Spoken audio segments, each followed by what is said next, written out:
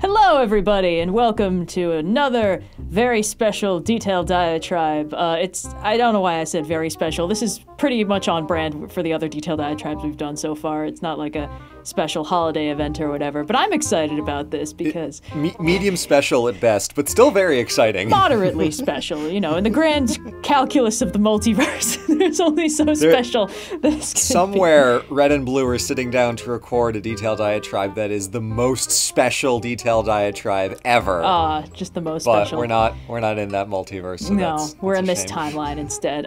In case you didn't pick up what we're putting down, the subject of today's detailed diatribe is something that I've been mulling over for a while now, and I like to call it the Multiverse Problem. And to explain what exactly the Multiverse Problem is, I've prepared a handy-dandy, super efficient 40-slide slideshow. Yes!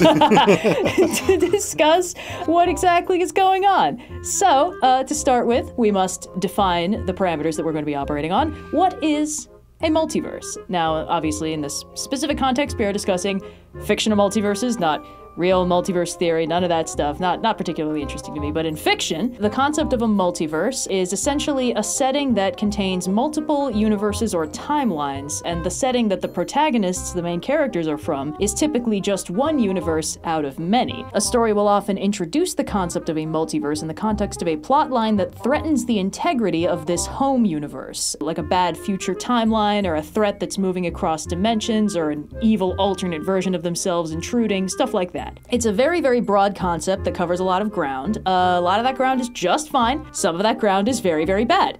So let's talk about it. This is exciting because I have passing familiarity with some multiverse stories in, you know, like kids media, like Evil Danny Phantom and stuff like that. Oh, yeah, that's in my list. Aside from a couple, you know, instances of Marvel coming into the Phase 4 game with multiversal nonsense, I am largely an outsider on this topic, and I have some thoughts, but only some, and I don't know how strong they are, so we'll see how that develops as we go through the slideshow. Yeah, I'm excited for your input because there are a few examples in here that I know you've got thoughts on. But yes. To start off, a little bit more categorization. There are, broadly speaking, two different kinds of multiverses. There are many world multiverses, and there are branching timeline multiverses. Many worlds multiverses, that's how you cover things like magical otherworld stories, Narnia, Oz, you know, stuff like that. The characters travel from their world to another world. You know, it's essentially just a multiversal flavor on like the old Sword and Planet fantasy where people would be, or like Star Trek, where you've got a bunch of different inhabited planets and they're all very different, but like the people from them can come and hang out. Yeah, I believe Shakespeare's word for that was isekai. Yes, the bard himself, as we all know. So that type of multiverse, that doesn't tend to be where the problems lie. The branching timeline multiverse is a different format for these stories, where instead there's this sort of concept that these are alternate versions of our universe. So there might be alternate versions of familiar characters. It's like, if you go from Earth to Oz, you're not gonna find an Oz version of yourself, but like, my example on this slide is Into the Spider-Verse, where like, all of those universes are extremely different, but they are on some level all different versions of the same universe. There are often going to be stories that have this sort of vague ambiguity between like, is this like a branching timeline, alternate, like somebody made a different choice and now you live in Toontown, or like, are these worlds with different fundamental physical laws, but also there are different versions of the same guy across all these universes for some reason. Just imagining like Edison didn't get the patent for the motion picture, and then therefore 150 years later we live in Toontown. Yeah, obviously that's the only logical explanation for how Spider-Pig happened. Yeah. So these universes will either strongly or superficially resemble each other. You know, this is where you start getting things like the time plot, where it's like, oh, I'm you from like an alternate universe or from an alternate future or whatever. Those ones tend to be a little bit more fast and loose, and the branching timeline multiverse is where the problems begin. Now, multiverses disrupt the story that they're introduced into to varying degrees, because of course, the basic premise of a multiverse of, hey, there's multiple universes, yours is just one of them, is usually accompanied by the concept, and your universe is under threat, and that is the disruption. So essentially, the introduction of the multiverse can can either disrupt the story a little bit, or it can disrupt the story a whole bunch. Low disruption stories are like the standard multiverse travel isekai things. The character travels from one world to another, but the consequences of their actions tend to be limited to whatever world they're in at the time. It's more of a personal journey thing, and it affects how the character comes back rather than anything, tangible world level stuff. Yeah, it serves in the hero's journey, cycle as this is what happens after you cross the threshold, and then when you come back, the world is unchanged behind you. There might be sort of a large-scale, general, existential, the multiverse is under threat. If we fix things in this world, though, that won't be a problem. We'll be fine, actually, Spider-Verse style. This tends to be pretty much fine. This doesn't really disrupt the audience's ability to get invested. It's just like, there's a looming threat, and we have some fun new characters to play with for this arc. Medium disruption is when you have multiverse stories where, like, alternate timelines and futures are visited, but they're usually treated as, like, sort of compartmentalized object lessons. Like, you go to the bad future where someone died or someone turned evil, and, like, the world is being dominated by, like, an evil emperor who might be your best friend. And that's bad, but, like, the general goal for the heroes is get back to the past and prevent that from happening. So the idea is, like, this isn't going to disrupt the main timeline. They're not going to go back farther and mess up their own history. They're just going to go back to, like, their original timeline, beat the bad guy, and then everything will be sunshine and roses from then on. So a lot of time plots tend to follow this format. Evil characters from the future usually show up in this version. There might be a bit of a scare where it's like, oh no, they're winning, the dark future is assured, but then they'll lose in the end. It'll be great. Your Danny Phantom example was very serendipitous because that's exactly what this is. One brain cell. One brain cell. Then you start getting into high disruption multiverse stories, which is where there are shenanigans that are typically, but not always of the time variety, that alter the hero's home timeline dramatically. Usually these alterations are fixed, but often there are little bits left over that are sort of still changed. So, like, if a bad guy goes back in time and takes over the world in, like, the mid-1900s, just to pull an example out of absolutely nowhere, and then in the present, the heroes are dealing with some weird, changed, alternate reality where everything sucks, and then they have to go back and fix that, that's technically high disruption, but it does usually get mostly repaired, although sometimes, like, characters, like, relationships will be slightly changed, somebody might have died in the past, or, like, something like that can happen. This is a little bit of a danger zone because, well, we'll get to it, but basically, if you introduce anything that retcons things that the characters and the audience have already gotten invested in, you're flirting with danger.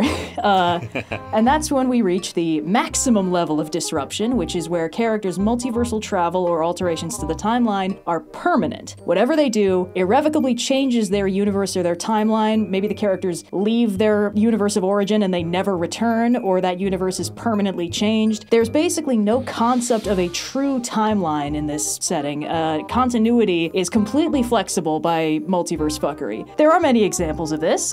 We will discuss all of the ones I have listed later in the slideshow, but basically this is where I believe the multiverse problem begins to rear its ugly head. And it is why, when you have an established story where there's one main universe, one timeline that we've been following, and then the writer introduces a multiverse into the mix, that can be a harbinger of doom. Now, the thing is, when a writer wants to shake up the status quo in a big way, a multiverse can be a fun way to do it. You know, you bring in new characters, you bring in a threat not just to the world, but to the very fabric of reality. It's a reasonable escalation of stakes from the standard save the world plotline. But there are other reasons a writer might want to introduce a multiverse, and oftentimes when the concept is introduced, it signals that the main universe that we've been following is about to get rewritten, overwritten, or otherwise fundamentally changed. Because there is no easier way to do that, narratively speaking, than introducing there are many worlds, many universes, many timelines, things can happen that change everything fundamentally from the ground up, and it's totally fine. This basically means that the canon that we, the audience, have gotten invested in can very suddenly and thoroughly be changed with very little justification other than, there's a multiverse now.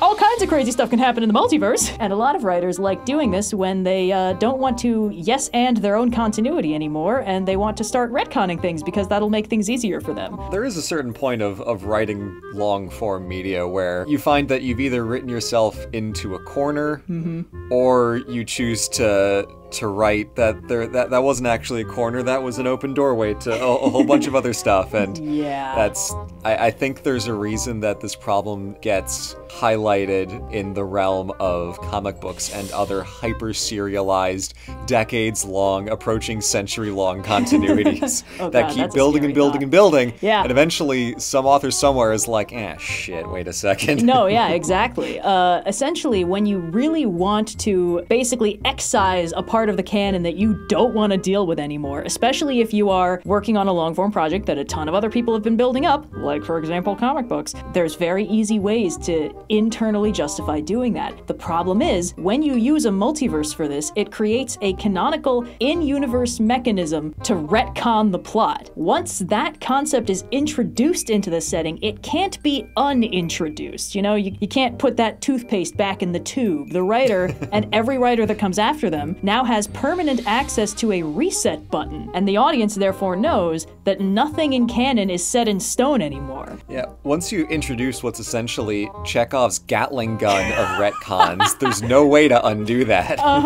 Yeah, so basically when you introduce a multiverse specifically for the purpose of completely changing the main timeline without having to actually go back and do the heavy lifting of telling that story, you're just like, oh, things are changed. Now that thing that happened in the 70s, it's different. We don't need to worry about it anymore. Now the audience basically knows that you can just reach back in the plot, in the timeline, into wherever, and say, this is different now because of multiverse stuff. And in this context, basically, multiverse is being used as like, because I said so.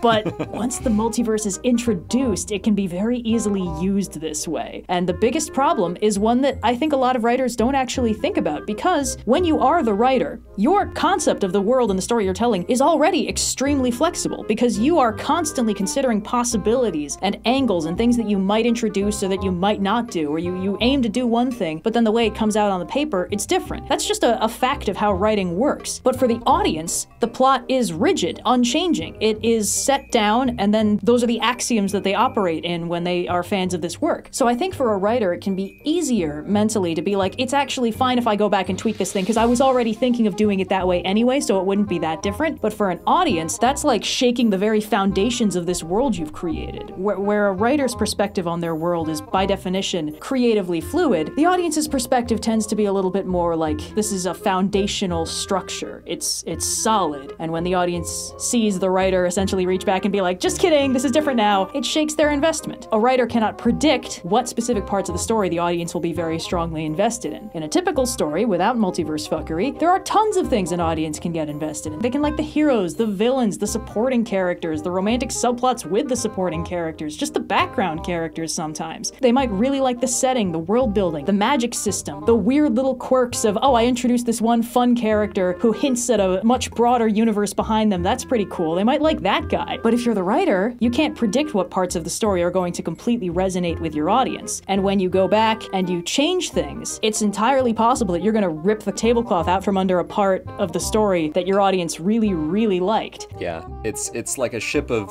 Theseus kind of thing, where every single audience member has a different plank that they're like, this one is essential to the identity of this being Theseus's ship. If you change this one plank, it's no longer his, where someone else is like, as long as you don't change the sails, like, I don't give a damn, man, it's fine. And the writer has no way to know what that is, and essentially the only safe assumption is that you can't touch any of them, but then you're once again kind of stuck in a corner, so yeah. Well, it becomes dodgy. It's interesting because the Ship of Theseus is a very good analogy for this specific approach, but in general, most of the way that people build stories is more like very slowly adding to like a very large Lego build. Like, instead of going back and tweaking things, you're adding more pieces onto it. And that isn't so much a problem, because the parts of the build that your audience likes are still gonna be there. Like, they might get built up around, or something might even get built in front of them so they can't even see it anymore, but it's still in the foundations. When you introduce the concept of multiversal canonical retcons, you basically allow yourself to reach back and just pull out chunks of the old build, and then you start getting the Ship of Theseus problem. And you can't know which parts of your sprawling build the audience really likes. But if you're the writer, if you're the creator, this whole thing is yours to play with. It doesn't feel like in your head it should matter that you're changing these things, but it does. It does matter. Now, the thing is, if your multiverse disrupts like a secondary world, like, oh, we introduced this other universe and then the universe got like eaten by Galactus. Oh no. It's like, oh, that's a shame, I guess, but like we didn't really have time to get invested in it. But if the introduction of your multiverse disrupts the quote-unquote main world, the one that we are already invested in, that investment slips because anything can be changed. Perhaps something fundamental has already been changed. So the audience's space of investment shrinks from the world, the setting, the secondary characters, the general cosmic threats, to just the characters that aren't changed. This is like an aspect of the problem I have with time skips, where if you take the characters and then you like jump ahead like 5 years and then they're like, oh, it's still the same guys, but they've been doing a lot of stuff that you haven't seen yet. If your audience has been like invested in those characters, following them along on their journey, and suddenly there's like a 5-year gap where they have no idea what happened and who they are, they have to get reinvested. And sometimes they don't always get reinvested. A lot of shows that do time skips will see an audience drop off after that just because you're gonna shake loose some people who are like, I liked what you were doing before, but I don't like what you're doing now, so meh. Or I like this version of the character, but jumping to some future point in time, enough has changed suddenly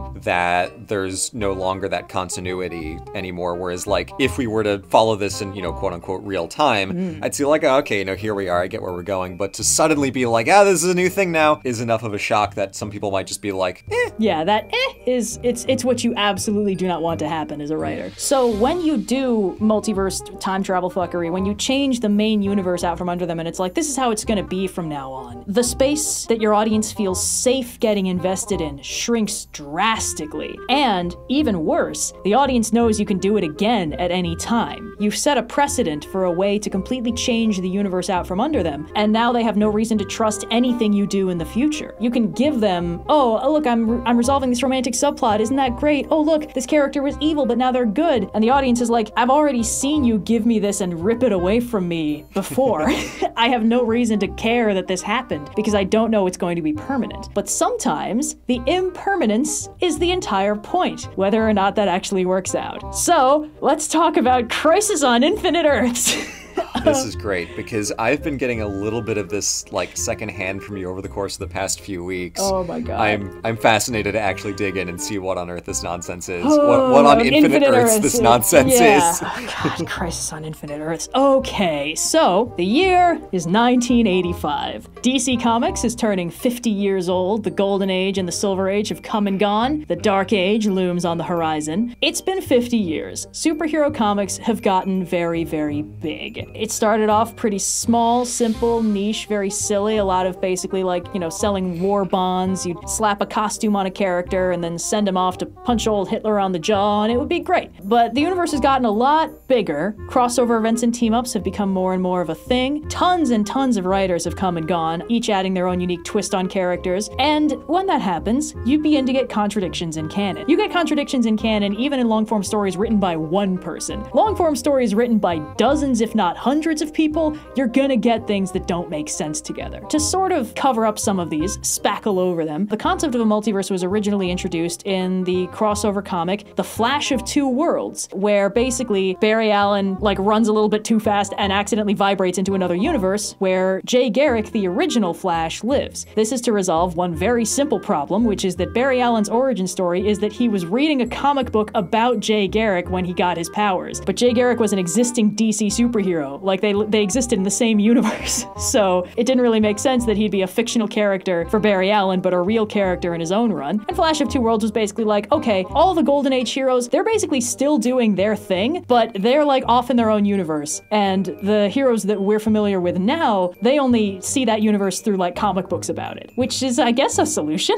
It breaks a little bit on inspection because it's like, who's writing these? But it is clean enough that it's like fridge logic. It's like, okay, yeah. Okay, fine. I'll let that happen. Take, you know, divine muse inspiration of some, you know, writer in fake DC comics inside of DC Comics that just like has the, it's like, you know, fine. It's workable. Yeah, this was actually played with in a Justice League episode, a two-parter, Legends, where some of the gang end up in basically an alternate, very colorful, very chipper universe, starring with a bunch of heroes that Green Lantern read about in comic books when he was a kid. And it turns out that this universe actually destroyed itself in nuclear war like 50 years ago and is being artificially maintained by the superpowers of this like telepathic supervillain. Anyway, it's a very direct, overt reference to this. All the characters they meet are like extremely thinly veiled XPs of the original Justice Society, I want to say. Yeah. Very much before my time. But this concept of like you accidentally vibrated into another dimension and now you're running into like the original draft of your own characters. It was just a thing that DC introduced to have this fun little crossover happen. And then the concept of the multiverse sort of got expanded out. And the audience and the writers liked that a lot because if they had a fun idea, they could just put it in their own little universe. It didn't need to affect the main continuity. They could do the universe where everybody who was a hero in our universe was a bad guy and the only hero in the world was Lex Luthor. And that was Earth 3. And it was fun. It was how you could do all your good, clean, evil Superman stories without ever having to actually mess up real Superman. It's also kind of what they're doing with the modern slate of DC movies, because we have, you know, kind of like Justice League continuity in some of the movies that are associated with that.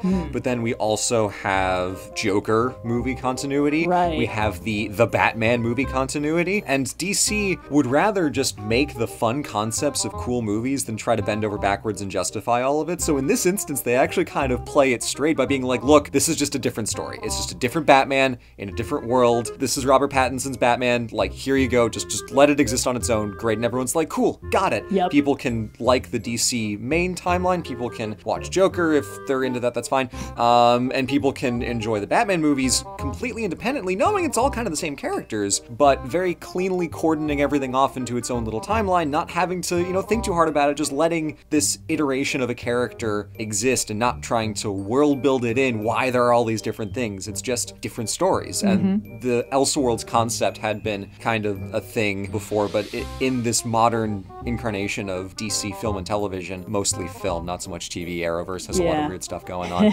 But in film, it is actually a very elegant solution to wanting to do different versions of characters and different stories kind of concurrently. Yeah, no, definitely. In fact, there is a lot of benefit to be had by having that kind of freedom as a writer. The introduction of a multiverse can allow you to basically just explore a ton of Elseworld concepts without having to be like, and here's how this actually all works in the same universe. You don't need to do that. But it's 1985, DC has never dealt with this before, and they're getting a little bit sick of the multiverse. So in the intro to Crisis on Infinite Earths, Marv Wolfman, who's a very acclaimed comic writer and has written a lot of very good stuff, he writes that the idea of consistency became more and more important as the DC universe grew and grew. Basically, they decided, you know what? This has gotten too complicated. This is just too much. So it's time for a crisis. So, the official explanation has been that every inconsistency, canon, weirdness, all that stuff, one writer describes Atlantis one way, but then it shows up in a different way. That's all because they're happening in different Earths. Infinite Earths, you could say. But that's too many Earths, so now all the Earths are dying. Every single one of them. Something really big is just wiping out Earths, one after the other. First, they kill off that supervillain Earth that I mentioned. They just get rid of everything there except for one clever thing, which is Lex Luthor and his wife, Lois Lane, save their infant son by launching him out in a spaceship into another universe, which is a clever little, hey, it's cute. So basically, the entire point of Crisis is we have too many Earths, we are going to end up with only one Earth. Unfortunately, we've just discussed that you can have a lot of good stuff from having a lot of different Earths to play with, so we can already kind of tell that this is gonna go bad, but you know. We can also, given the fact that the DC movies happened after 1985, clearly something went wrong. Something changed. Something changed, yeah. So the universes get whittled down, heroes and villains get plucked from their different worlds by the Monitor, who's sort of trying to get ahead of this and stop the destruction of the entire multiverse, to at least try and save some universes. But essentially, from a meta perspective, these universes only exist to be wiped out en masse, to leave only a single true timeline. Now, a lot of crazy shit happens in Crisis. It kind of has to. They're destroying essentially the entire DC continuity, because the twist is that while it would be bad but acceptable if this left behind one universe untouched, that's not what happens. As the story progresses, the entire multiverse gets whittled down to only 5 universes that are all overlapping in a weird way. Also, they killed off some big name heroes, namely Supergirl and Barry Allen. They both got iced in big, dramatic, heroic sacrifices that people really didn't like if they liked these characters.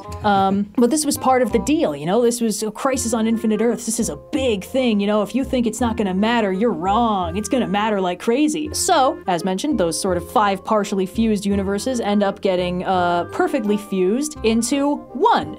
one Earth, the way that it was always intended to be, that there's only one universe, no weird fuckery, everything's totally fine. But what this means is that there are basically no universes left that have been untouched. Even this universe that theoretically resembles the true continuity is different. So, the year is 1985, DC Comics is turning 50 years old, there is no longer a multiverse. To try and fix this, multiple copies of the same hero are now stuck in the same universe. Characters whose origin stories no longer make sense still exist, but are unmoored. There's a version of the Huntress, whose origin is that she is the daughter of Batman and Catwoman. That didn't happen in this universe. So her parents' graves no longer exist, her apartment isn't hers anymore, she has no past, no backstory. This is discussed in story by the characters as a truly horrifying and existentially disturbing event. The survivors are disoriented, they're unmoored, they're grieving lives and loved ones that now never existed. Some of them have spouses in this world who know them, but don't remember their past together in the same way. Zoinks.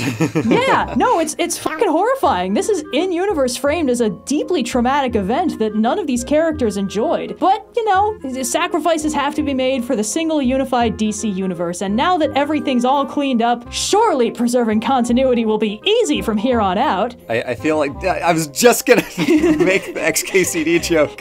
Single brain cell. Oh my god. Yes, so obviously what ended up happening is that people who liked the parts of DC that were destroyed by this, which was all of DC, were not happy with this turn of events, and the single unified universe they created was basically just one more universe on top of the pile. And it didn't even work to keep the universes separate. Because people like having a multiverse to play in, especially in something as nuts as a superhero universe where every writer has different ideas on what they want their characters to be able to do. So, what exactly did Crisis on Infinite Earths accomplish? Well... Can we go back real quick, though, because I love the second article on the right. DC now considers movies and TV shows to be part of the same multiverse, which is that there is a multiverse of DC media. Oh, you think that's so stupid. If you examine the list of DC multiverse worlds on the left, you will see that there is in fact a multiverse. Oh my god. We have the original multiverse cataloged and unclassified. There is. We've got the 52 multiverse, the multiverse, which includes the new 52 in DC Rebirth, as well as the Multiverse 2 and the Dark Multiverse. And then every single animated series, TV show, and film, and video game are in their own universe. And then there's a convergence of multiverses. I don't even know what that one is. Oh, wow. Yeah, so Crisis didn't fix this, you could say. Now, what did it do? Well, you know, it's a big boy series. It had some serious consequences. It killed off beloved heroes like Supergirl and Barry Allen until the writers said no thank you and brought them back several times. Decanonized a whole bunch of major events and characters, wiped the slate clean until the writers said no thanks and brought them back several times. Provided an explanation for all future continuity wackiness that the writers could pull in future by basically just being like, it's a ripple effect from all the bullshit that happened in Crisis on Infinite Earths. One example of this is that I believe 10 years after the original Crisis, there was another Crisis that was sort of resolving some of the complicated consequences of Crisis where, let's see, a whole bunch of the characters that didn't fit into the new universe ended up in a second secret, like, paradise dimension that was contained within Alexander Luthor, the son of Earth 3, Lex Luthor, and Lois Lane. It's dumb, but I think that basically those characters are like, it's been 10 years, we're getting out. Superboy from the Earth Prime punches the universe really, really hard. The ripple effect from that is what brings Jason Todd back from the dead. That's the kind of shit we're dealing with right now. That's how Jason Todd comes back? Yeah, Superboy Prime punched the universe really hard, and the ripple effect made Jason Todd come back to life. Oh, wow. Yeah. I guess I want to take a second to specify, like, what the weirdness is here, because I think it might sound like we're talking about, you know, oh, multiverses are dumb. And I think I want to clarify that that's not what we're saying or what we're arguing, but rather multiverses are fine until the author gets very insecure about them and tries to cover their tracks when they didn't need to. And then when you have like high impact, maximum consequences multiverses, that's when you get the shenanigans really starting to crop up. Like the question is not like, oh, why is Infinite Earth so terrible? It's why did they feel the need to do this? That's definitely part of it, but I will say that there is a problem fundamental to the introduction of the multiverse on its own, which is not to say that multiverse stories are always bad. There are ways to use them responsibly, but they are extremely powerful tools, and the fact that they facilitate canonical retcons makes them incredibly dangerous in the hands of a writer who isn't aware of what kind of impact they're going to have. The idea that Crisis on Infinite Earths could fix everything, could create one unified continuity that everybody would like and that all the writers would have an easy time writing in hindsight, it's clear that it was never going to work, but the idea there was, we've created a huge mess, we've written ourselves into a corner, we want to fix this, but they didn't realize that the mess is what people liked about it.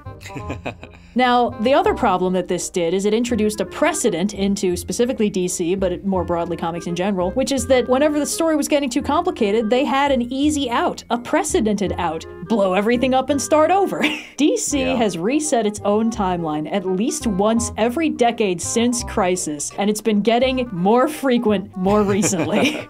They did Zero Hour in 1994, Infinite Crisis in 2006, Flashpoint and New 52 in 2011, DC Rebirth in 2016. They just announced a new one. It's got something to do with Watchmen. Well, it's been 6 whole years since DC Rebirth. And every time it resets, it doesn't change the original universe. It basically just spawns off another new universe. And the biggest problem is that it taught comic audiences that there was no point in getting invested for any length of time in the story, because it could all change at any moment with no warning, because some writer decided to scrap the whole thing, or some other writer decided to scrap the entire setting it was happening in. And this is a precedent that comics have gleefully adhered to ever since, which is why most people who are into comic books now are into very specific runs or very specific writers who they trust to handle things correctly. They won't be into the entirety of the comics. I mean, the thing is, I don't think anybody was ever into all of DC Comics or all of Marvel Comics. They'd be into specific teams, specific characters. But now people will be like, I'm into this very specific version of Hawkeye, or like, I like the Gail Simone run on Birds of Prey, or stuff like that. Like, they have to specify this one writer who I like and trust.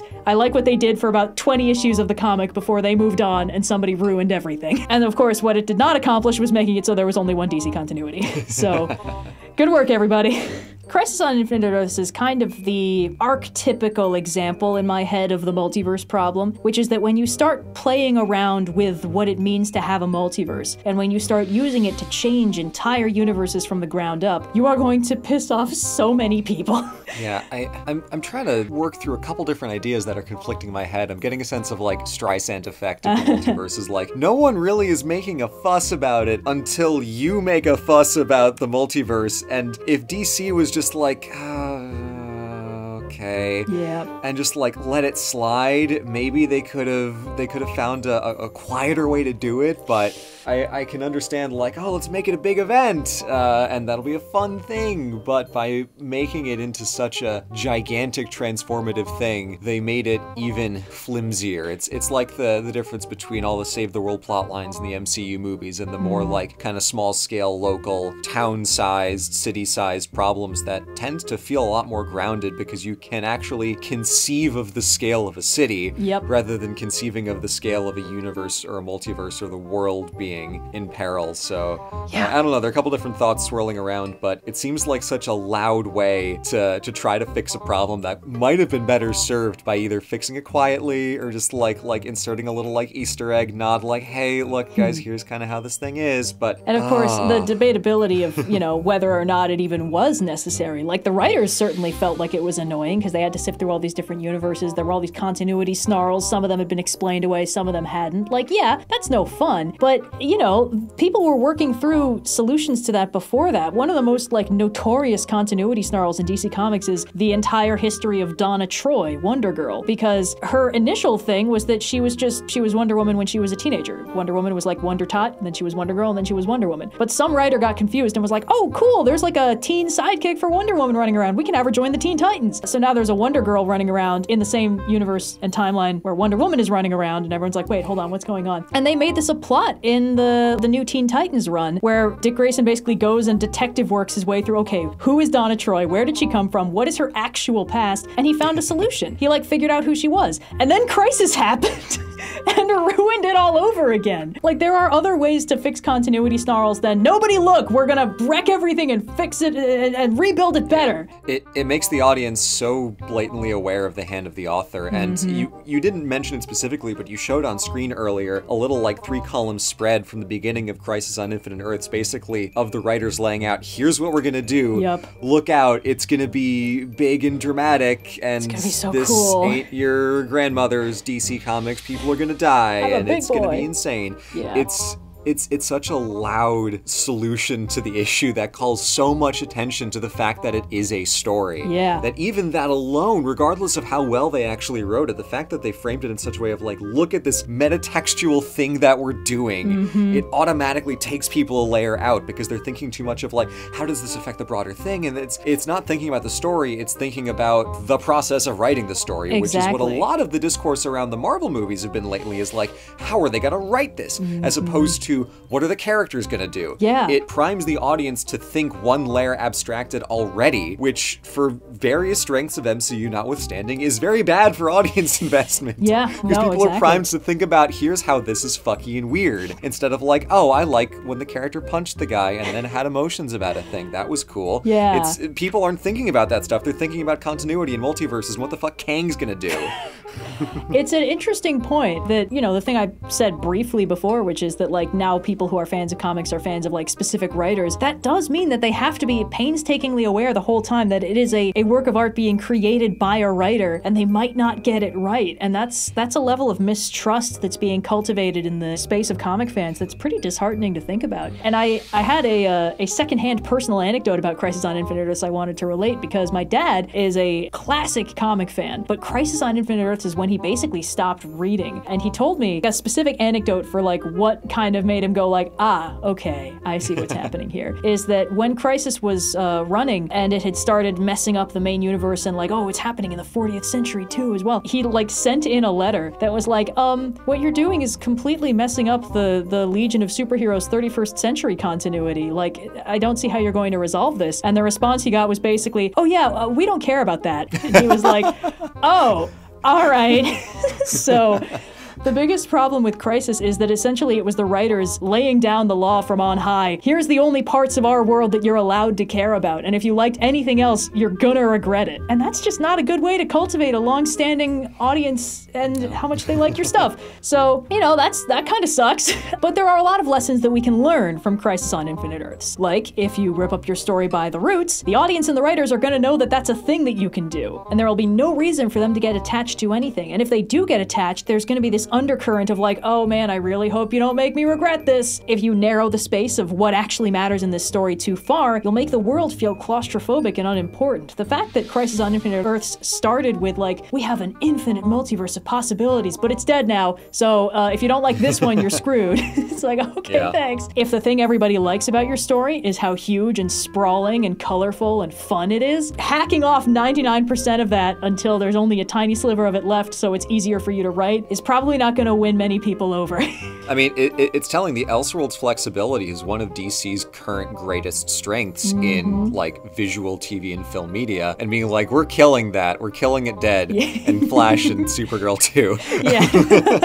is such a bold play that only seems to be like, look, we're doing it because we can. That's what it screams to me, is we're doing it because we can. Look at us, look at us with our big boy pencils. We're gonna kill all these people. And it's heartbreaking because like Marv Wolfman has handled a lot of really good writing really well. I don't think there was any malice or even incompetence in this. I just think nobody had ever done this level of canon retcon before. Nobody knew how cataclysmic it would be and what kind of precedent it would set going forward and how much it would harm the audience investment and make it impossible to build a consistent audience going forward, because it essentially meant that these writers no longer needed to commit to the bit of their own established plot. On that note, if you choose a thin slice of your story to be the only thing that gets to stay on the arc, and then everything else gets completely destroyed, you're tacitly telling the audience that only that thin slice ever mattered. Everything else that they cared about, they were stupid for caring about. And that's not a good thing to make your audience feel. Also, it doesn't actually count as preserving a consistent continuity if you just reboot the story from scratch every time it gets complicated and you don't want to do it anymore.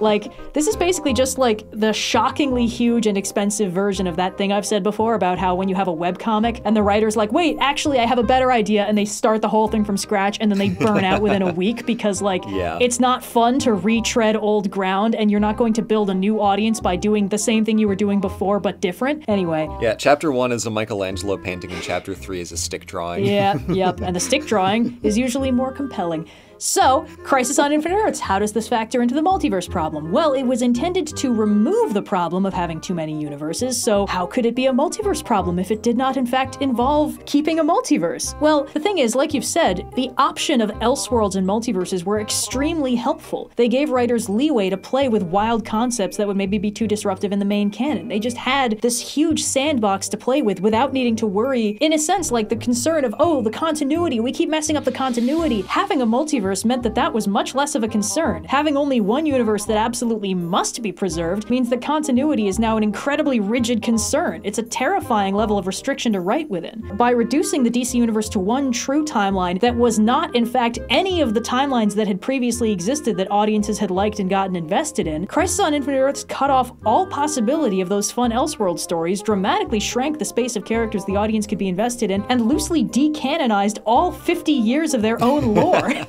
Nothing could be trusted to be actually canonically true for very long because the entire universe had been shaken up, and then they just kept doing it every few years. And it punished fans who liked the parts of the canon that were sacrificed to create this quote-unquote true Earth. And this is just pretty much indicative of the fundamental problem where we find the multiverse problem, which is the question, which of these worlds actually matter from a storytelling standpoint? And in the danger zone are the stories where none of the worlds actually matter, and that's what happened in Crisis. None of the worlds were preserved. The final version that was a fusion of 5 other worlds, it wasn't any of those worlds. It lost key pieces of them. Thus, none of the worlds actually mattered. In most stories where there's like, oh, this is a fun new universe, characters are gonna visit for like one arc and then they're gonna leave, that's when basically only one universe really matters. The main one, where our heroes live. MCU sacred timeline kind of stuff. Exactly. That's where you get stories where, like, if you're visiting another timeline, like Marvel's What If, anything can happen in those universes. Things that would not ever happen in the mainline movies, like, you know, powerful characters going out like chumps, or a full-on zombie apocalypse happening and destroying the entire world. Like, you wouldn't do that in the main universe after, you know, movies and movies of that, none of that happening. The plot armor requirements of the one universe where things matter are different than the sacrificial universes where anything can happen. Then there are stories where some universes matter, but maybe not all of them. And that's when you get things like Spider-Verse, where it's like they are trying to save all the universes, but also like we really only see glimpses of 6 of them, and like the main one is kind of the important one, but like we care about getting the other Spider people back to their universes because, you know, we want to help them out. We want their lives to go well. And even still, that's a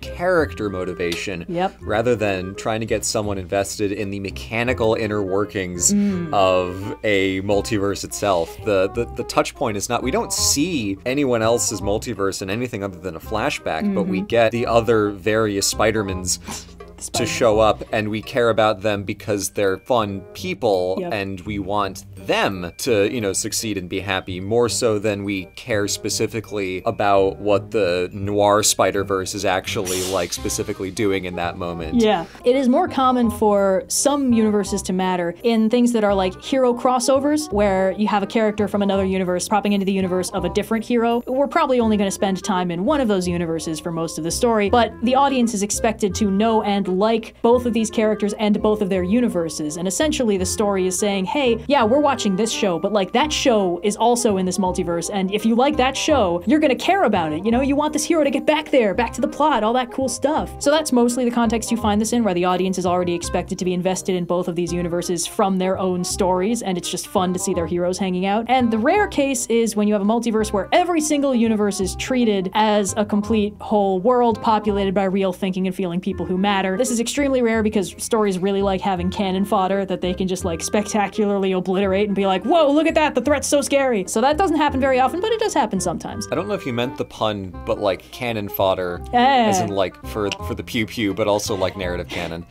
I get it. That's nice. Now, the none zone is definitely where you find the multiverse problem, because when you have no universe or settings that explicitly matter enough to be preserved, the audience has nothing they can actually trust to get invested in. It's like trying to build foundations on sand. These stories will often lose a lot of their audience goodwill and attention the minute the hero's home universe is either abandoned or becomes fundamentally changed through like timeline fuckery, because the audience no longer has a world that they are certain they can get invested in. Anything altered becomes unreliable going forward. The precedent set by the alteration means that nothing can really be trusted to stay the same. Character relations usually suffer from this the most frequently because they're the most dramatic thing you can erase via time travel / universe hopping. So like characters who were like dating, the timeline resets and now they never met, and that's, you know, that's fun, I guess. Or, you know, this old friend is actually now your nemesis, or this version of your ally doesn't know you, and it's all the fun of a dramatic character arc without ever having to actually do any of the work to set it up.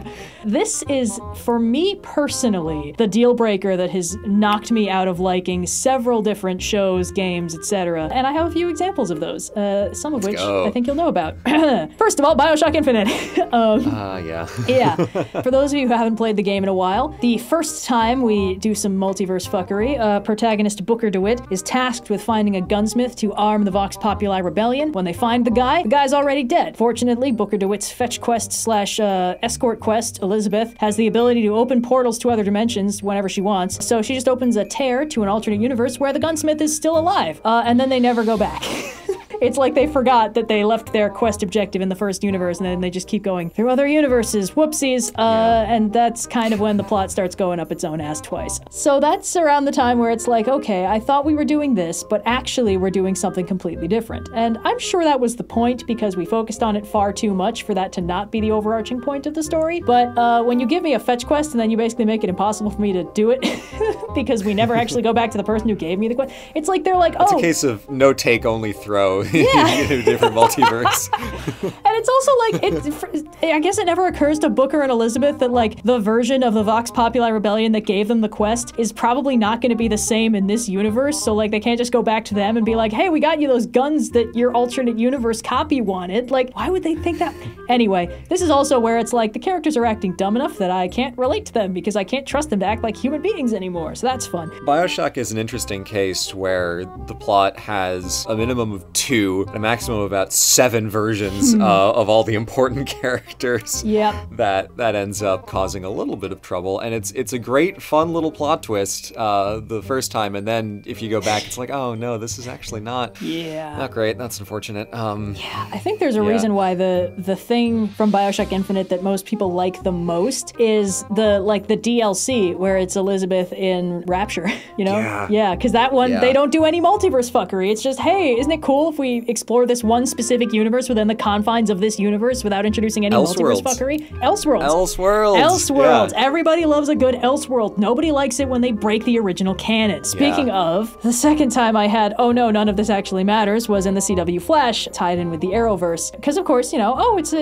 a show about the Flash. This is great. He's gonna run real fast and punch some bad guys. The first time they introduced time travel undoing plot points is season 1, episode 15. This is the season finale? No. Okay. But this is the best episode of the show. He has to time travel to save the city from a tidal wave. This undoes his first kiss with Iris, a major character death, and a reveal of a supervillain who's been in hiding, and basically everything else that happens in the episode. This is the one cool use for this kind of time travel fuckery, because it essentially produces dramatic irony. The audience now has a ton of information the characters don't, and Barry was only, like, the only thing Barry knows got undone was the first kiss. Like, he wasn't there for the other stuff. So that's cool, because now the audience has a bunch of information about, like, supervillain, what lengths that character's willing to go to if he's discovered, that adds, like, a lot of tension to his whole deal. And then, when one of the other characters starts getting flashes of memory of things that happened in this erased timeline, there's a lot of, like, wait, what the fuck is how does that guy know that? It didn't happen anymore. So that's the one cool use for this. Unfortunately, this is the precedent that they set that then becomes the entire rest of the show. It's like every time they had a problem, it'd be like, I'm gonna run 5 minutes back in time, and then they kept being like, oh, Barry, don't do that. You're gonna break the universe, and then it's gonna come back together slightly different, and you're gonna regret it. And he's like, I'll do it anyway. And then it keeps going horribly wrong. I couldn't even find the specific episode that made me stop watching, because when I went back looking for like, no, it's like they do time travel and it undoes like a relationship that they were building up, and they were like, oh, they finally got to this point, and then they like just broke the whole thing. And the show was like, we have 7 examples of that in the first 2 seasons alone. Which one are you thinking of? And it's like, I don't know. What I was thinking of was at the end of season 1, they have this whole like Flash, you know, the bad guy thing that ends up with a time travel to kind of like time loop the instigating event of the season, which is like, okay, everything of your character so far this season has been leading you to not make this choice, but sure. And then the second season's like, okay, cool. And then the way that they resolve the conflict at the end of the second season is by more traveling back in time. They introduce the concept of ghost, time narc ghosts. Time ghosts. Who are like, you can't time travel, that's bad. Stephen Strange. And then they keep doing it anyway. Yeah, they just keep doing it. So that, I wasn't particularly interested in watching a show where every time the characters made any progress, Barry Allen could just be like, I have to get faster, and then fuck it all up 3 episodes later, so it never happened. I just didn't really want to watch that show, so I didn't. And on the subject of, I thought this show was going to be something else, but it's not, this was also my experience with Umbrella Academy, a show where I quite enjoyed the first season. I don't know if you've heard any of this. The general gist is I've seen the meme. Yeah. With the car. with the cars. Basically,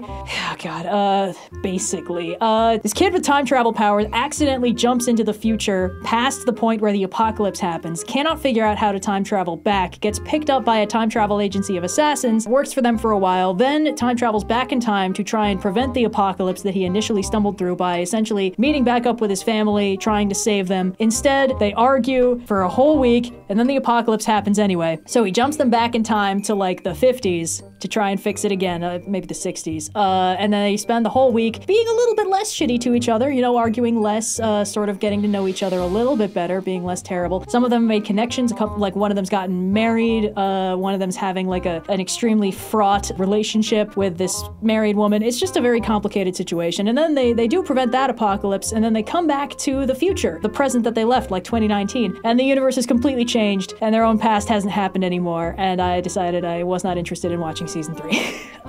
Because yeah, that's fair. Yeah, checks out. Because at the end of every season, they basically completely reset everything that happened, and the only thing that you can possibly be invested in at that point is the main characters, who are not changed by the universe alteration ripple effects, and they're such unlikable bastards. They're all so awful to each other that unless you really, really want to see them just like being terrible to each other for another season, then there's very little you can get invested in. And like every season, there was something important that got left behind in the timeline change. Like one of the characters had a daughter that she didn't have custody of in the first season, and she was trying to get that back. And then they travel back in time and then back to the future, and her past never happened. That daughter doesn't exist anymore for sure. And in the past, I think that same character got married and then she had to leave him. So I guess she's just going through it. But like everything else is happening in this sort of consequenceless void of like, okay, you can do whatever you want in this universe, but as long as you stop the apocalypse and then do more time travel fuckery, none of this is gonna actually matter in the long term. None of these complex relationships, none of the activism these characters are doing, none of it has any lasting consequences, because the only place you can have lasting consequences is in the character arcs and the world at large. And if the world keeps getting shifted out from under them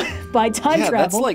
that's speedrunning audience disinvestment. Yeah, after the first season where they were like, oh, well, the entire world got destroyed anyway and now we're back in the 60s, I was like, all right, I'll watch for the 60s. I'm a little bit curious, but like, the world is getting destroyed, so I don't care. And then after they did it the second time, I was like, I'm good. Like, I know some people really like the show, and I have nothing against a lot of the show. It's just very much not for me, and this is specifically why. I just don't like it when a story gives me a big pile of fun things to get invested in, and then punishes me for caring about 90% of them. And that's kind of the heart of the multiverse problem. When you introduce a tool for the writer to use to decanonize whatever parts of their story they find inconvenient or they don't want to deal with, or just anything that they want to sweep away, an audience that's been getting invested in that story is going to be hurt by this. Now, there are also a lot of big-name wildcards of stories that have used the concept of a multiverse in a way that doesn't line up strictly with just being more Crisis on Infinite Earths and more problems, and I wanted to discuss some of them, starting with Spider-Man No Way Home, which of course has,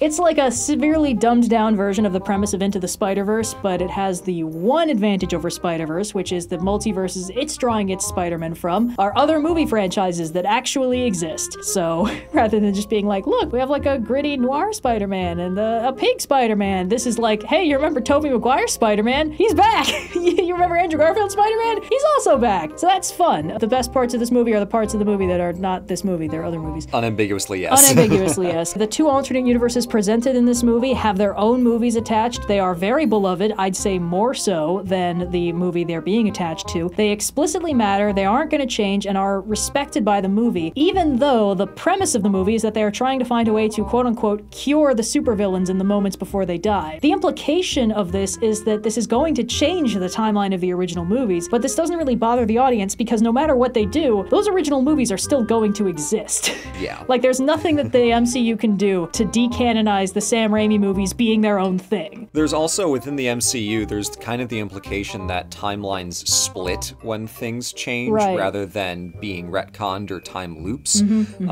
except for Doctor Strange, but that we'll get there, don't worry, the next slide. But within the internal logic, put that in quotes, of MCU time travel and multiversalness, the Raimi movies, the Web movies, the Amazing Spider-Man, are still, you know, their own little side sacred timelines, and I think the movie treats them with a lot more respect because they are separate films that are done, rather than part of the MCU and therefore Lego toys to be broken open and reassembled at the whim of the director.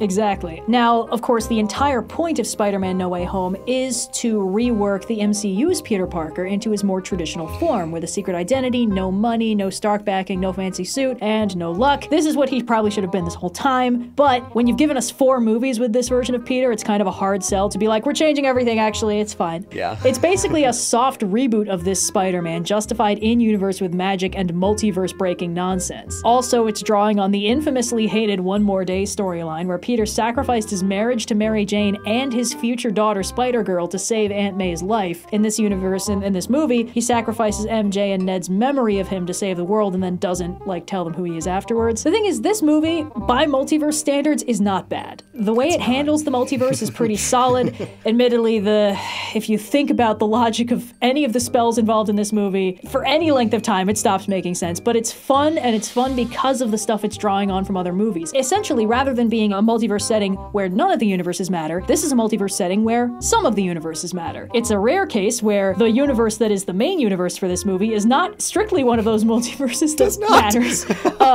But the Andrew Garfield Spider-Man and the Tobey Maguire Spider-Man universes matter a lot, and we want them to go back and be fine. Yeah. So... And we also have a very interesting perspective if we are among the audience who've watched the previous movies, because we have knowledge of the characters who come into this world, not just the other Spider-Mans, but also the villains. And having a knowledge of how those characters works provides an interesting little bit of dramatic irony to whatever, you know, Peter, is this Peter number 3? Yeah, Peter 2. Or is he Peter 1? Whichever one, Tom Holland. I think he's Peter 1, right? He's got to be. I don't He should have know. been Peter 3, but you know how it is. Yeah, but it provides dramatic irony to what Tom Holland is trying to figure out and do, whereas we know, like, oh, this Norman Green Goblin guy, he's shifty, just because he's acting nice now, Yeah, and you know they knew that, because if you're watching this not in a theater, the slightly awkwardly long pauses for cheers every time a character shows up. This movie, all things considered, I had a great time with. I wasn't expecting to, but I really did enjoy it, and it's entirely because the stuff from the other movies was handled in a very sweet, kind of heartwarming way. The relationship between the 3 Spider-Men was very fun, and the way that it handled the multiverse specifically, very specifically cleared the problem of none of the universes matter and reached some of the universes matter, and that's why, even though they introduced a multiverse in it specifically for the purpose of retconning the main universe, it doesn't sting as badly. Also, I have a note here that you asked me to add for you to explain the difference between meal and cake. Yes, so I think this movie is a great example of narrative storytelling cake. if the only point of this movie was to retcon trust fund Peter Parker into being scrappy little nobody, and it was just a multiverse plot within the confines of the MCU, it would have been stupid as hell, because all of the MCU parts of this movie are Peter doesn't get into college, so he asks Doctor Strange to cast a spell that destroys everyone's memory, and that only happens because Peter and Doctor Strange are morons in this movie who would rather do world-shattering things than ask a question to clarify for a second. And the MCU internal parts of this movie are so weak and contrived and so dumb. But once we start getting these other characters in, the villains, and then eventually the other Spider-Mans, it becomes so much more fun because we're seeing what happens when you put 2 Spider-Mans in a room, what happens when you put 3 Spider-Mans in a room, what happens when you call out Peter and all 3 of them turn their heads.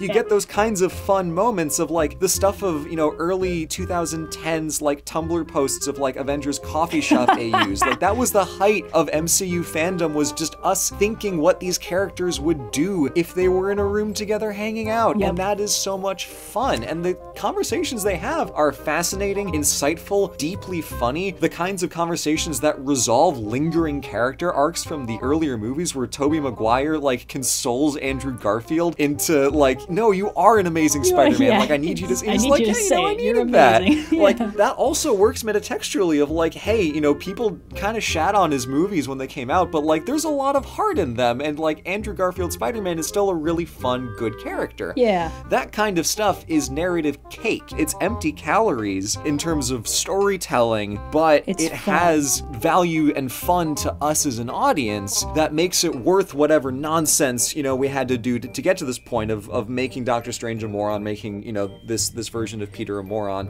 And because it's a narrative cake, we will kind of be like, all right, fine, you know, whatever, let's just get to the fun part and we can enjoy the parts of this that are fun. And the multiverse is an opportunity to have these kinds of interactions, as opposed to stories where the multiverse is treated as a plot device and is the central mechanism of the story around which everything revolves. We'll get to that example in a minute, I think. Yeah, we will. But the difference between, you know, a meal and a cake is Spider-Man No Way Home is not a meal. The plot is nonsensical, but it is so much fun. It's like eating cake. It's empty calories. The story is very thin on the ground, but it's still so satisfying and enjoyable because it's everything we wanted to see with putting these Spider-Mans together. And that's why it exists and what it does. The ancillary benefit of, okay, and we've also reset the continuity is like, okay, yeah, whatever. Rewinds to when the Peters were doing the science lab thing. That's the difference between a meal and cake in a multiverse story is, are you trying to actually build a meal around the concept of a multiverse? It's not really going to work because you end up having to make a lot of weird compromises and you get very close to the none zone. But if you're just using the multiverse as an excuse for narrative cake, it's a lot easier to justify that, which is also why Avengers Endgame was not as bad as it could have been, despite the various flaws with that movie.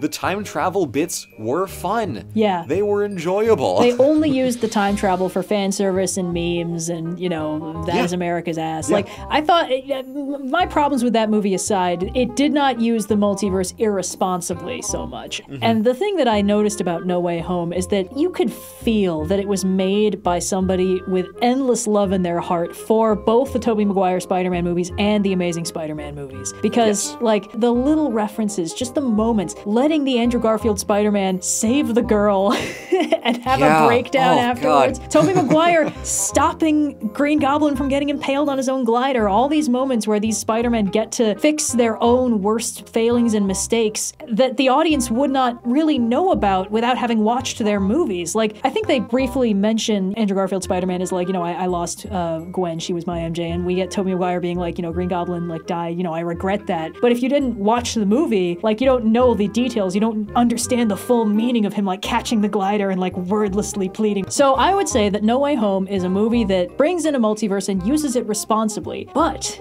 it is not the only movie in the MCU to use a multiverse. Though it may be the one that uses it the most responsibly, introducing it in this way is still a harbinger of things to come. So let's talk about Doctor Strange and the Multiverse of Badness.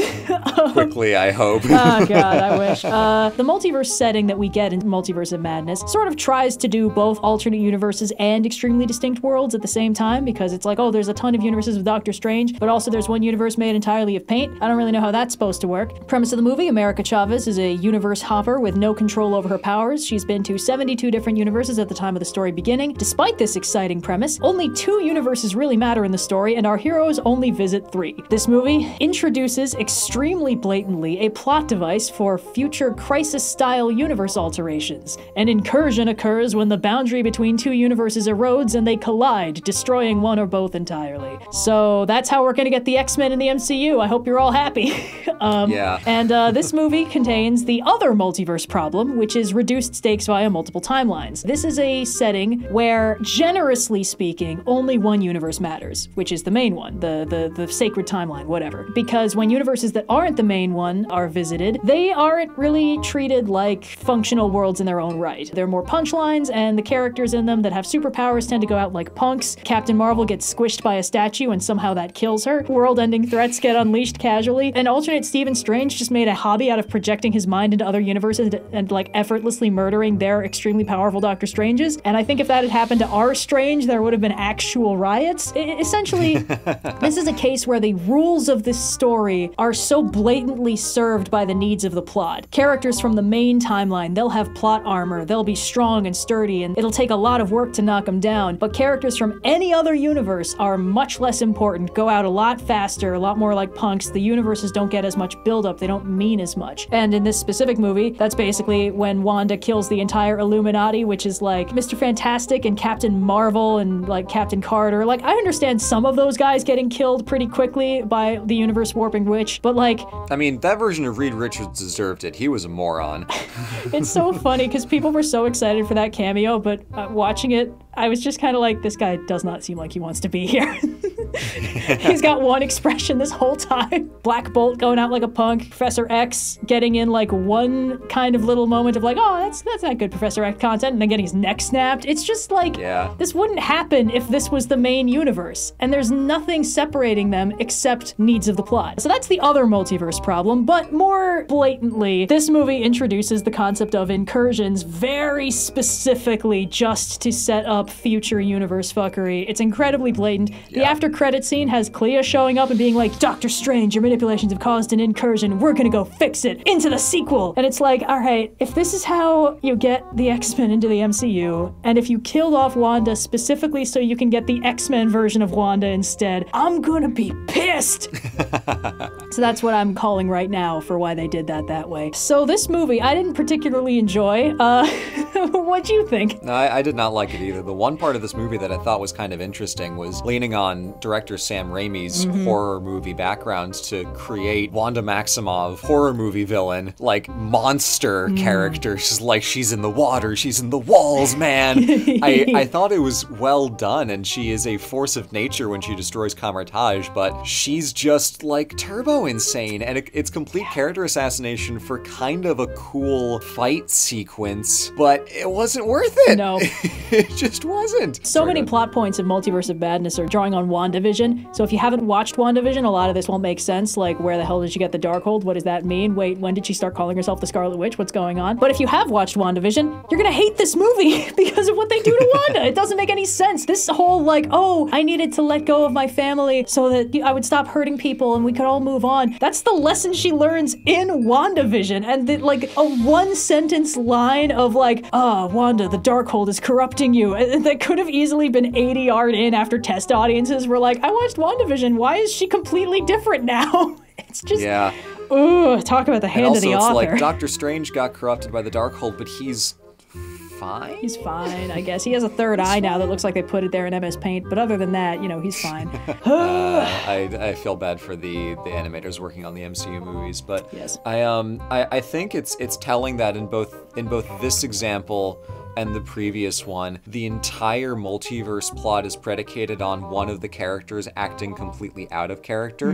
Doctor Strange has to be an idiot for the plot of No Way Home to happen. Wanda has to be a monster for the plot of Multiverse of Madness to happen. Yeah. And it's all this like specific backwards cartwheeling through narrative hoops to make happen. It, once again, it's almost like with the little text post at the beginning of Crisis on Infinite Earths. It shows the hand of the creators so blatantly. It's like, look at this cool multiverse thing, but also here's all the nonsense we have to get through to make it happen. Yeah. And Multiverse of Madness, I think, makes the mistake of thinking that the Illuminati as a team of characters is as interesting as the triple Spider-Man team up. Yeah. And it's not, No. because all of the Illuminati are treated like complete cannon fodder, and they're all, every single one of them, a moron. Yeah. Which is unfortunate, because I wanted to like these characters, like Captain Carter, yo, they're so cool, but like every single one of them is so stupid. They're all very dumb. It's like, so I also don't like that they're like, yeah, Mordo is trying to kill me in our timeline, because when we first watched Doctor Strange, I was like, oh, Mordo going on a sorcerer genocide? That's actually a really interesting concept. Yeah. And they just throw it out the window. It happened off screen. It's just such a funny thing. Like, that was so obviously what they were gonna do for Doctor Strange too, and then they were like, no, Yeah. we're just gonna assume. Like, let's just yes and that. Everybody knows. Yeah, Mordo and the Mage genocide. We've all seen it. Like, it's just so funny in a very annoying way. Like, our Strange didn't even know that was happening yet. I went in with pretty low expectations. I mean, Doctor Strange 1 is one of my favorite Marvel movies. Yeah. Like, period. But it really was jarring how many compromises and how many concessions they had to make to create a multiverse plot. And the only reason it needs to be a multiverse plot is because Wanda wants it to be. And the only reason Wanda wants it to be is because they had to write it that way so that we can get the X-Men in 2 movies down the line. Yeah. So it's unfortunate because it is just so transparent for such a nebulous goal in sort of like the meta narrative of, oh, we have to work towards, you know, bringing the X-Men into this universe. We have to set it up in this movie. It flattens Doctor Strange's character arc. It flattens America's character arc into, oh, the power was inside you all along. You just had to like concentrate on it for 4 seconds or whatever. Yeah. It's frustrating. It's frustrating because it was a kernel of an interesting idea that just got so strung out into narrative soup where the stakes are nothing and the characters barely grow or change, only overcoming character arcs that were imposed on them in this movie. Yeah. Where it's like Doctor Strange is still hung up on Christine, which didn't get any of that for, you know, like the last 6 years of Marvel cinema, despite the fact that he's been in like 6 movies. And Wanda has to unlearn her lessons so she can relearn her lesson. It's so weak. It's frustrating. Yeah. It is unfortunate. But the effects were decent. Yeah, it looked really good. It did look really good. In places, anyway. Yeah, but the other cool thing about timeline resets is that they're not actually always bad, because if you're careful, they can work really well. And my go-to example for this is X-Men Days of Future Past, which I don't remember if you've seen or not. I have not. Okay, so basically, after the events of the first several X-Men movies, which are all, you know, kind of in one timeline, yeah, they haven't really introduced that much weirdness, they did a movie called X-Men First Class, which was essentially a prequel, where it's like back in the 70s, and it's like, oh, it's young Charles Xavier, it's young Eric Lenscher, they're becoming besties, and there also other characters are there, but really they're not important or well-written, so it doesn't really matter. And then, in Days of Future Past, basically the version of Wolverine from the first 3 movies, but like 50 years in the future, gets his consciousness sent back in time to the timeline of First Class, like just the past, the prequel, to try and prevent the extremely bad apocalyptic future they're living in now. There are a few things that make this feel not terrible. The reset begins in the extremely far terrible future, but not the established and familiar present setting, so it's like, we're not starting from, oh no, I'm really invested in this setting happening, I don't want it to get messed up. We're starting in, you know, the universe is a blasted purple-colored hellscape, we probably don't actually want to end up here. The reset timeline takes place in the past with a new cast, rather than essentially being reset in place, so it's not like a Flashpoint situation situation where the main character is back in their familiar timeline, except everything is wrong. It's more like, you're back in the 70s, let's do things a little bit differently now. The things that they mostly reset were writing decisions that nobody liked, because at the end of Days of Future Past, Wolverine wakes up in the present, or like the future, but everything is good now. Like, all the characters that died in X3 are alive again. Everyone's hanging out. It's just kind of implied that things are nice and the status quo is where it's supposed to be. And most people don't really mind that those got changed. And I think possibly most crucially, they didn't do it more than once, and there's no way for them to do it again. Because the way the timeline reset works is that in the distant future, Kitty Pryde's mutant power allows her to send someone's consciousness back in time, but it's not like she can still do that in the timeline that Wolverine wakes up in at the very end of the movie. And then they don't do any more movies in that timeline. They just did more movies in the past timeline, which they probably shouldn't have done. But like, in general, Days of Future Past is probably the X-Men movie that is the best, that people like the most with the least reservations. And it's just because the way it handled it managed to sort of dodge every single landmine in the multiverse timeline reset writing game. All the things that they could do wrong, establishing a precedent by which they can just reset whenever they want. Well, they didn't do that. And the fact that they didn't do that basically saved them from almost every other bad thing that can happen with a timeline reset plot. Yeah. Yeah. That's impressive. Yeah. And also, I might actually watch that one at some point. I think I've gone on record as saying the only X-Men movies I've seen are Wolverine, The Wolverine, oh no, the Deadpool movies, which do slap, yeah, and the first half of X3, which we watched at a movie night with some of our friends together. Oh god. Before going to college. I think that's possibly the worst experience you could have had, except for the Deadpool movies. Yeah. God, yes, no, Days of Future Past is actually good. You should indeed Oh, I've seen watch it. Logan. Logan was good. Oh yeah, Logan was good. Logan was very depressing though. I wouldn't call it representative. Yeah, so I wanted to also highlight just a truly spectacular movie that involves a multiverse, because it came out the same weekend as Multiverse of Madness, and everyone who saw them were like, if you only pick one multiverse-themed movie to watch this weekend, don't watch Multiverse of Madness. One of our friends' brothers described it as, if you are curious about Everything Everywhere All at Once and Multiverse of Madness and you want to watch them both, watch Everything Everywhere All at Once twice. Yes. Yes, so Everything Everywhere All at Once. I have just a quickie summary over the next couple slides, because you mentioned you hadn't seen it, and I didn't want to assign you more homework. I have not been doing much film going this year. Good. So, the main character of Everything Everywhere All at Once, Evelyn Wang, she's not having a good time. Her laundromat being audited by the IRS. Her happy-go-lucky husband, Waymond, is not intending to divorce her, but he is serving her divorce papers as basically a wake-up call to make her confront some problems that have been going on. Her formerly abusive and now very ill father has just shown up from Hong Kong, and she's very worried about not impressing him. And her daughter, Joy, is dating a white girl. What else could go wrong?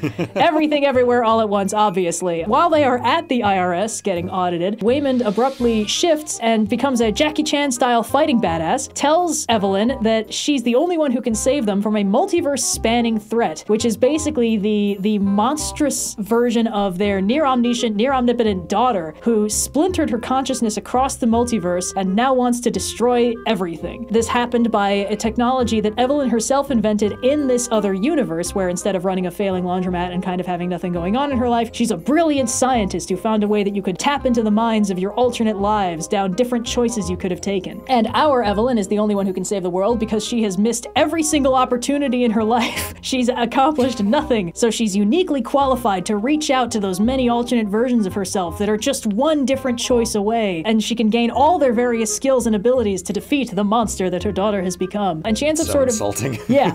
Yes. No. Yeah.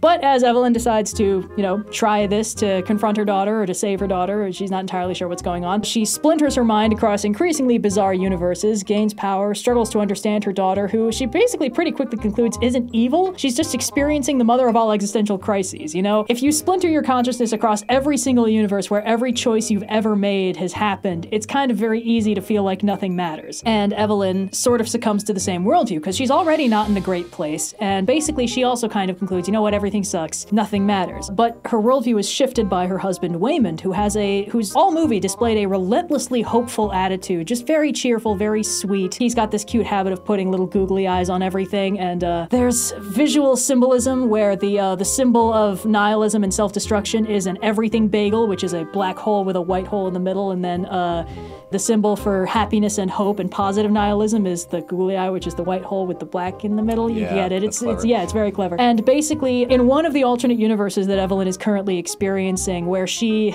is basically the real Michelle Yeoh, has had a very prolific career as an actress and stunt woman and stuff like that. She's reconnected with the Waymond in that universe, who she never married. He went off and kind of became a successful businessman, and they're reconnecting. And he tells her that his positivity, you know, it's not naivete, it's a strategic, necessary choice. He's choosing to focus on the good. I think one of his lines is like, you know, you tell me the world is cruel. I know that. I've lived on this world as many days as you. Highlighting, like, I'm not happy and positive because I'm stupid. I'm happy and positive because I need to be to survive. And essentially this worldview, highlighting the goodness and beauty present in every single one of these universes that she's now part of, sort of flips her worldview on her head. It's like, okay, well, if nothing matters, everything matters. And kindness and joy and being able to better the lives of all these people whose lives I can now touch, that's something that's very important. And there's a pretty spectacular fight scene where she essentially works her way through a crowd of evil minions by, like, reaching out to the different universes where she knows what their problems are and then solving them in this one,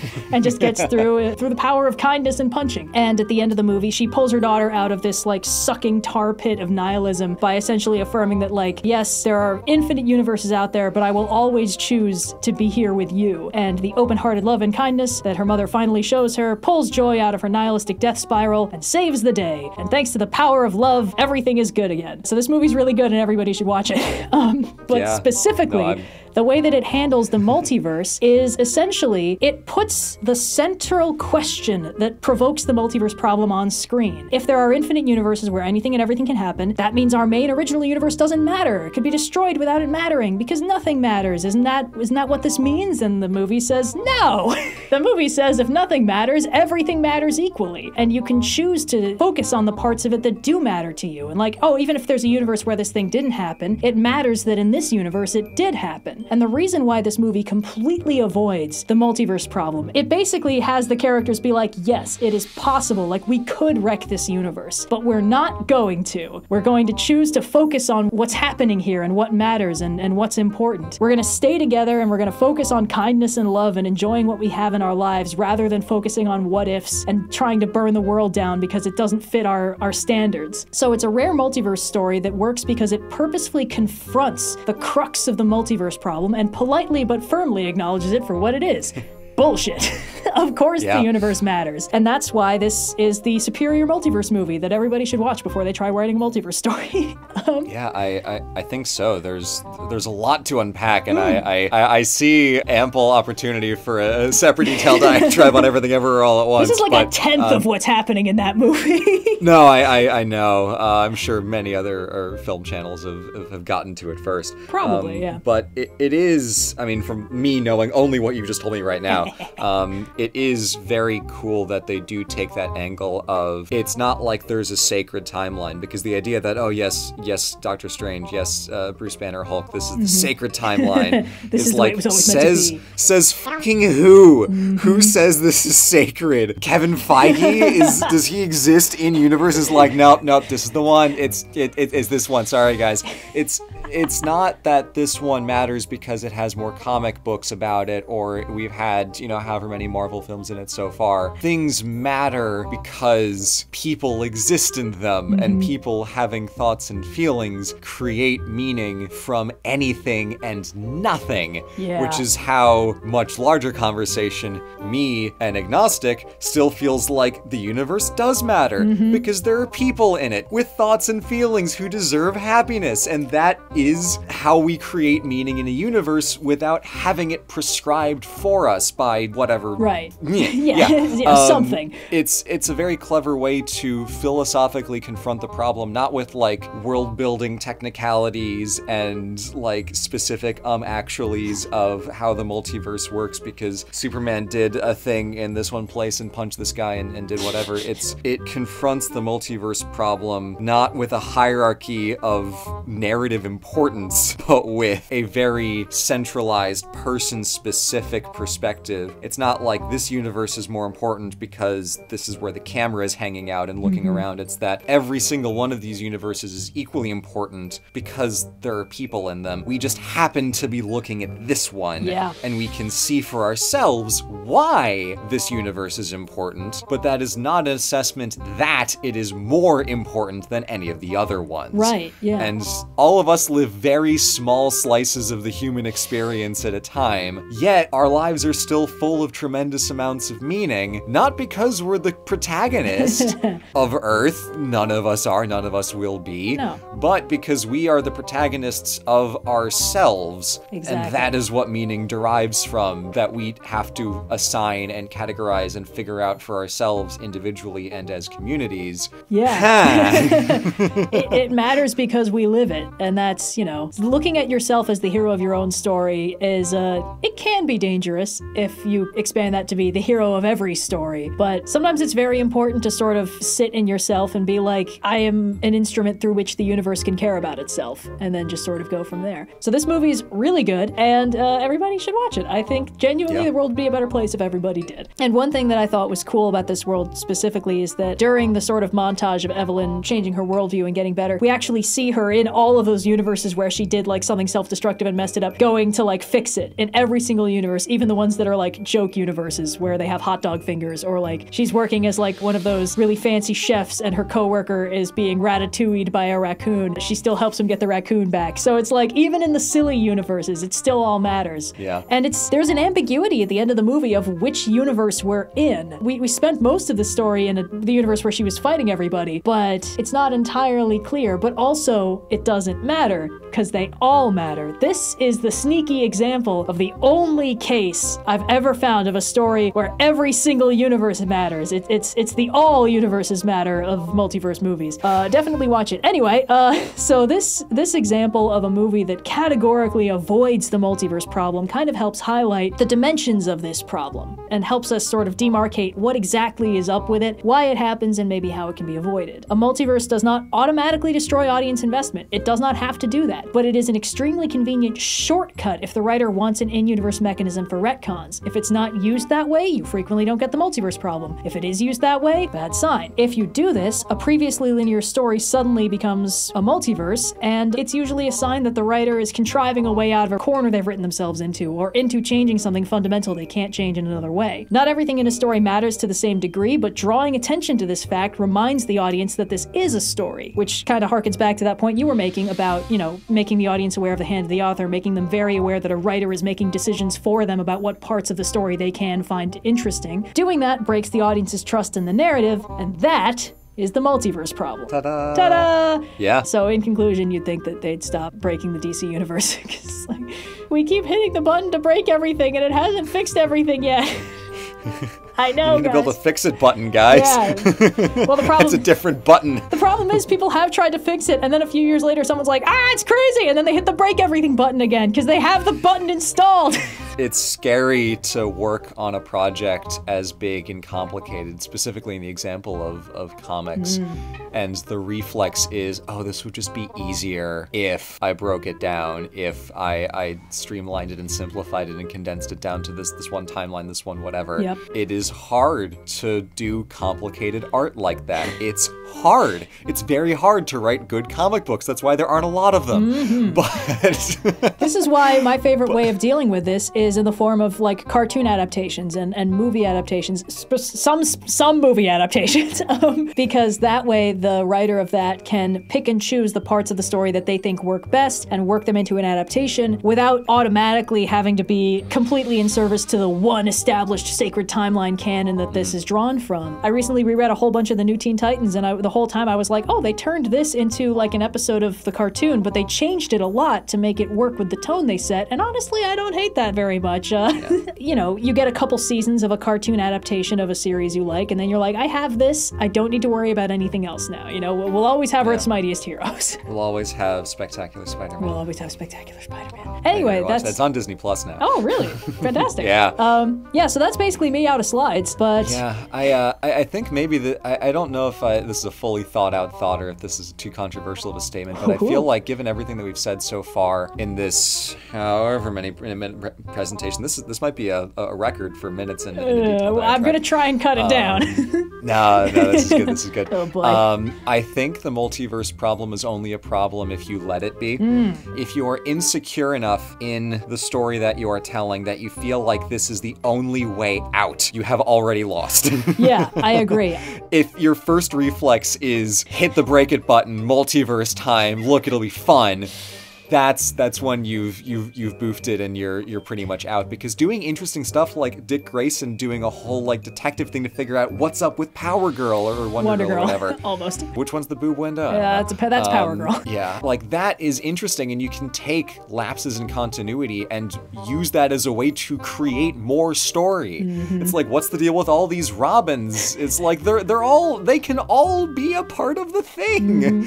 You can have more story, and that can work. You can have Elseworlds and that can work, but the multiverse problem only rears its ugly head when you have to find a way to justify bringing the X-Men in 27 movies into a franchise. And only then have you fucked yourself.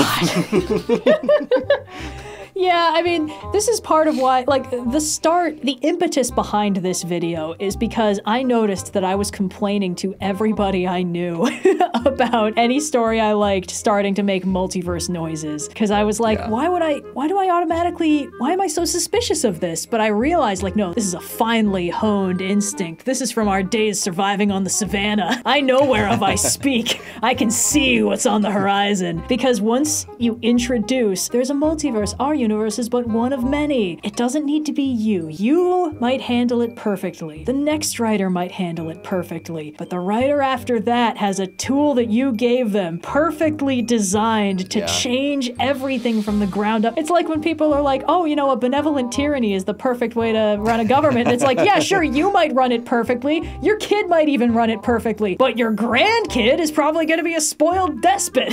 It can't just work for you. It needs to work for everybody who follows after you. And when you introduce a multiverse, the possibilities for abuse are just horrifyingly powerful. So that's the multiverse problem, and that's why anytime a large franchise I follow starts making multiverse noises, I'm like, all right, I give you, what, 4 or 5 more installments before this crashes and burns?